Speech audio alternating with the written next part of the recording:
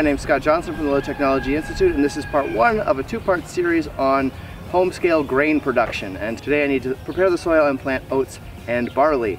As you can see, we've got a field here that was more or less fallow last year, so we need to at least knock down this weed load and then plant seeds in it. I have tried no-till. I haven't had good luck with it. The weeds seem to outcompete the grains I tried to grow. So what I do is basically disc the top. I use a tiller with going in just an inch or two, knocking all this vegetation down, planting the seeds in, and the seeds then have a good head start and are able to overtop the weeds, so I don't have to use a lot of herbicides or anything like that.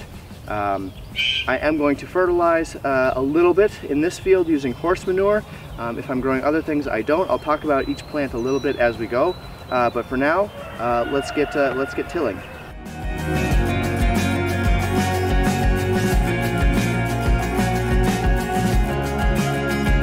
Let's talk real briefly about fertilizer. Generally speaking, different types of grain and different types of applications need different amounts of fertilizer. For example, rye grows really well with almost no fertilizer. So I'm growing rye where I grew corn last year without a problem. Wheat, for me, I don't fertilize, and I grow on a little bit of a restricted diet, so to speak, because I want really good woody growth for the stems because I use it for thatch. You could fertilize a bit more and maybe get a little more yield. I don't care that much about that.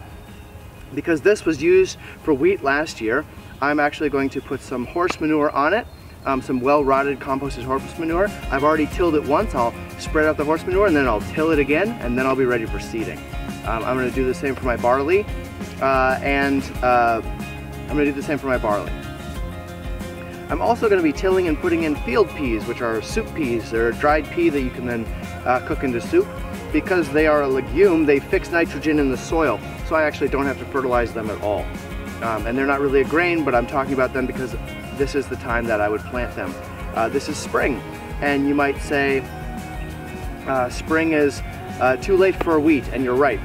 Winter wheat is planted in the fall, as is rye. Depends where you live. It's a different time, so you want to check with your local extension or your local state agencies for that timing. But you definitely want to get it in at least like a month before the first frost so that it has a good time to start growing. It's frost hardy, but it's nice to give it a little bit of time. Oats, barley, spring wheat get planted in the spring. And so right now this will be oats, and so I'm tilling this up in the spring. We're still getting frosts, but that's not a big deal or a hindrance.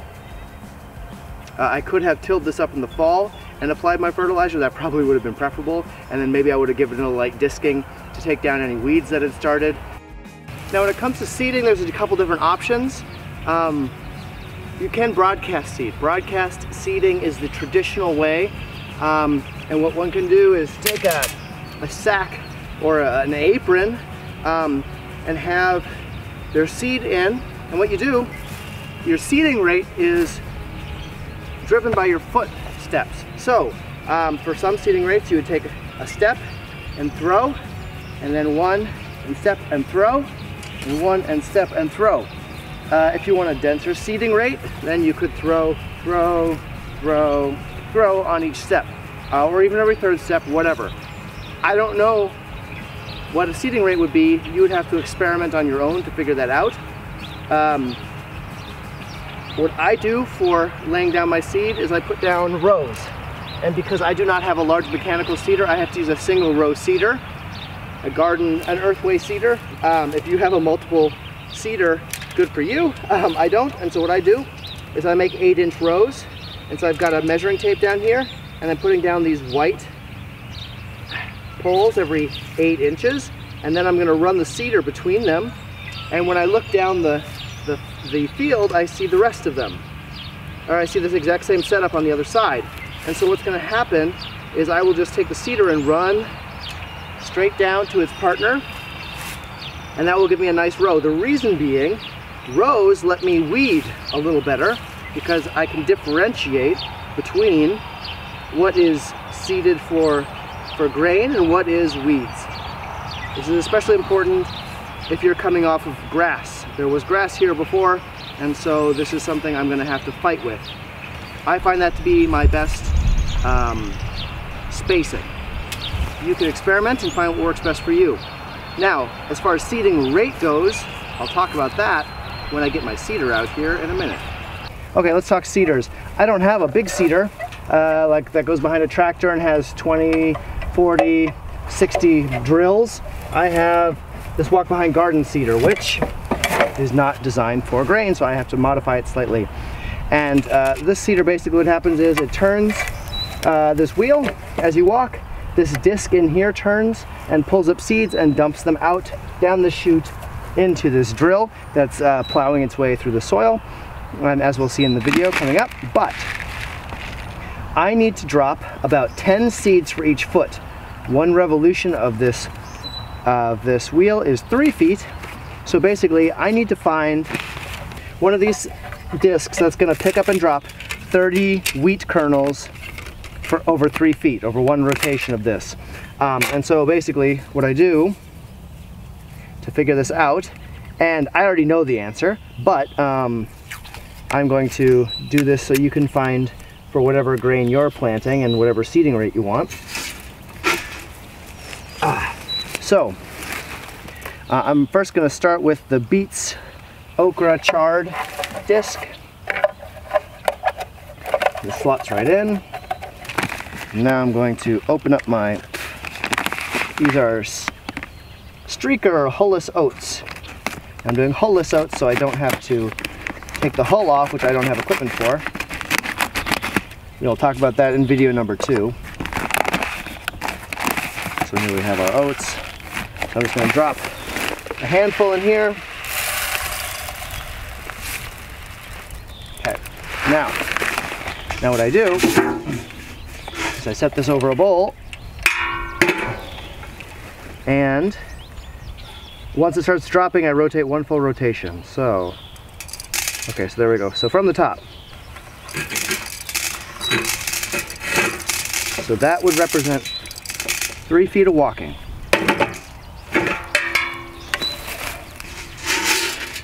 Now I take the oats out and I count them approximately 10, 20, 30, 40, 50, 60, 70, 80. So that's more than twice as much of what I need, almost 3 times what I need. And so one option I would have, and I dump all these seeds out.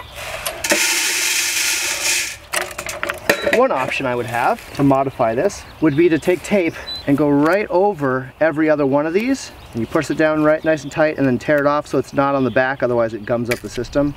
I would cut that clean. And that would reduce my seeding rate by half. And I would do that here, here, here, and here. And then, right, that would reduce the seeding rate and it would spread them out a little bit. That's one option. Or I can try another one. So this is cabbage, onions, endive, turnips disc. You can also buy blank discs and then use a heated metal probe to create your own dishes, the little dish cups to catch discs. And maybe someday I will do that, since I do a lot of grain. Make my life a little easier. All right, let's see how many this does. Foot. It's doing almost none. I can see them dropping in there. It's almost none because this disc is too small. So that doesn't work. All right, so it's basically trial and error. So let's talk seeding rates. When you look on an agricultural extension or some website about growing wheat, it's going to tell you how much seed they put in the big machines. They sow at something like 80 to 120 pounds per acre. I'm not doing acres, how many pounds, right? So I don't use that. What I use is per square foot, how many seeds, or because I do 8-inch spacing of all of my rows, I just do it by how many seeds per foot. I know for wheat, I like about 10 seeds per linear foot on 8-inch spacing, and that gives me like 14 seeds per square foot. And what that does is it's like a quarter or a half of the recommended tilling rate, seeding rate for industrial wheat, because what I want is tillering. So usually in industrial wheat you have one seed, you have one plant. Well, tillering that one plant senses that it has space around it, so it sends up multiple plants. So from one seed I get multiple heads. It's more seeds, I get more return on the seeds I invest. And also it works well in my application. I'm not sowing as densely, I'm not fertilizing, so it's nice to have that one larger, stronger plant rather than a whole bunch of small plants. So right now I'm seeding oats.